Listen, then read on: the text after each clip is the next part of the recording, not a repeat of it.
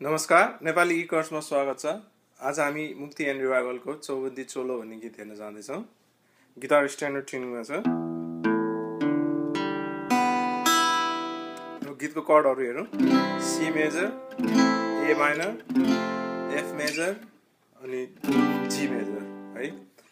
अब यसको स्ट्रमिङ चाहिँ अब सुरुमा अब पियानोमा छ हैन, यस्तो खालको। अब सी लाई तल र माथि हैन, अप डाउन अप लिएर यहाँ अब चाहिँ अब सेकेन्डको ओपन, सेकेन्डको फर्स्ट फ्रेट, सेकेन्डको ओपन र थर्डको सेकेन्ड फ्रेट है, यस्तो है। अनि एफ र जी, जीमा चाहिँ फर्स्ट स्ट्रिङ र सेकेन्ड स्ट्रिङलाई त्यसरी लिने है। अब यसरी 2 राउन्ड बज्छ हैन।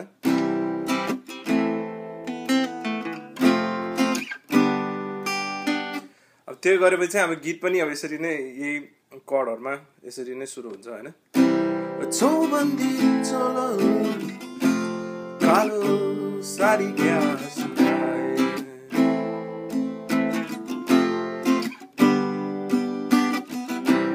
हातैमा रुमाल निधार माटीको अङ्ग कति मिलेको,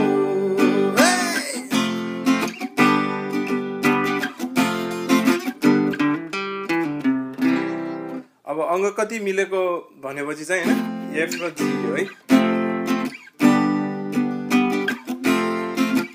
यति गरेपछि चाहिँ अब यो चाहिँ फोर्थ स्ट्रिङको ओपन, फोर्थ स्ट्रिङको सेकेन्ड है, अनि थर्ड स्ट्रिङ ओपन भनेपछि फोर्थको ओपन र सेकेन्डमा ह्यामर गरेर थर्ड स्ट्रिङ ओपन लिने है। अनि फोर्थ र को सेकेन्ड र फोर्थ ओपन लिने, त्यसपछि यसरी पुल गर्ने है। अनि फिफ्थ स्ट्रिङको थर्ड फ्रेट है, अनि सी कर्ड गइहाल्यो त्यसपछि। अब यहाँ चाहिँ कर्डको त्यो अब त्यही कर्डहरु हो हैन, खाली अर्डर चाहिँ चेन्ज हुन्छ है। त्यसपछि चाहिँ अब सी, जी, ए माइनर र एफ जान्छ त्यसपछि चाहिँ अब यसरी। क्षमा क्षमा गर्दै मेरो आगनीमा किन तिमी आई नाच्न थाल्यो, फुलबारीमा फुलेको फुल झैं। अब यहाँसम्म यस्तो हुन्छ है। अब फेरि यसपछि चाहिँ सुरुकै जान्छ, अनि त्यसपछि सी ए माइनर, त्यसपछि फेरि 2 राउन्ड जान्छ है। अनि त्यहाँबाट चाहिँ कोरस सुरु हुन्छ है। कोरस चाहिँ एफ र जी मा है। मायामा मैले तिम्रै लागि मैले यो ज्यानै फालेको, त्यो अब अगाडि हेरे हाँस्थ्यो है त। त्यहाँबाट फेरि रिपिट हुन्छ हैन। अब गीत त्यही हो है। अब यसको सोलो हेरौँ एकचोटि हैन। अब सोलो चाहिँ सेकेन्ड स्ट्रिङको 13th फ्रेटबाट 13 है, अनि सेकेन्डको 10, अनि थर्डको 12, फेरि सेकेन्डको 10 है, अनि 13 मा फुल बेन्ड गर्ने है।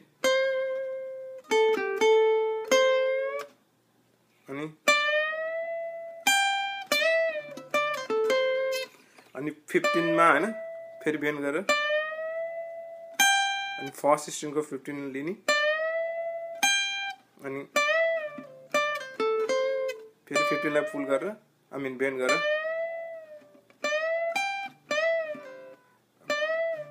यसरी बेन्ड गरेर 15 र 13 मा है।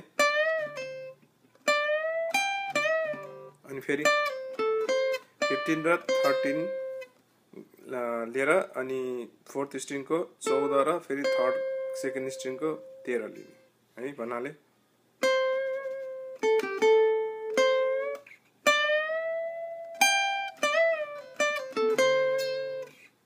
अनि त्यसपछि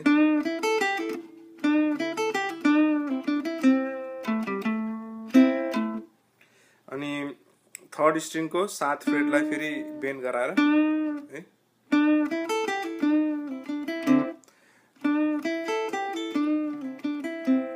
थर्ड स्ट्रिङको 7 मा बेन्ड गरा यसरी है। अनि त्यसपछि सेकेन्ड र फर्स्टको 5, अनि सेकेन्डको 8 र 5,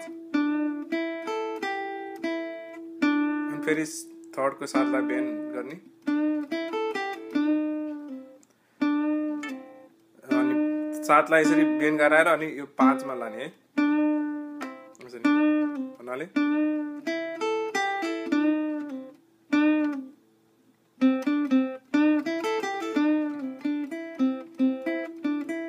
अनि यहाँ 5 मा आएपछि फेरि 7 है अनि थर्ड को 7 सेकेन्ड को 5 र थर्ड को 5 है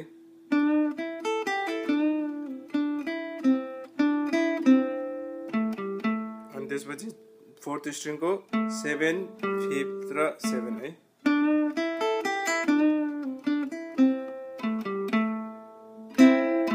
अनि यसपछि चाहिँ यो सेकेन्ड र थर्ड स्ट्रिङ को 5 लाई दुईटालाई एकैचोटि हानेर हैन अलिकति तल यसरी बेन्ड गराएर अनि त्यसपछि फोर्थ स्ट्रिङ को 7 है भन्नाले यति भइन्छ है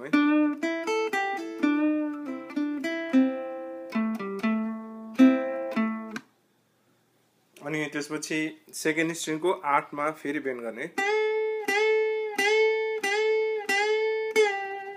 6 चोटी त्यसरी है अनि त्यसपछि सेकेन्ड स्ट्रिङ को 5th 6th 5th है अनि थर्ड स्ट्रिङ को 7 है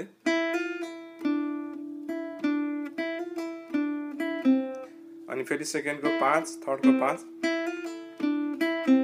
अनि त्यसपछि थर्ड को 7 अनि थर्ड को 5 अनि फोर्थ स्ट्रिङ को 7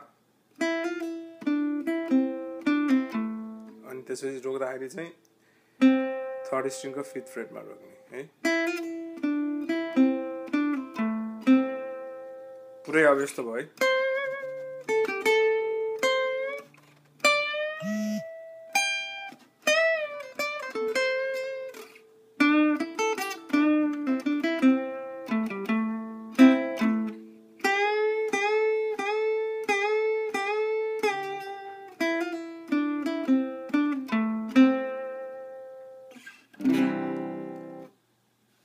Alright, thanks for watching guys. See you guys later.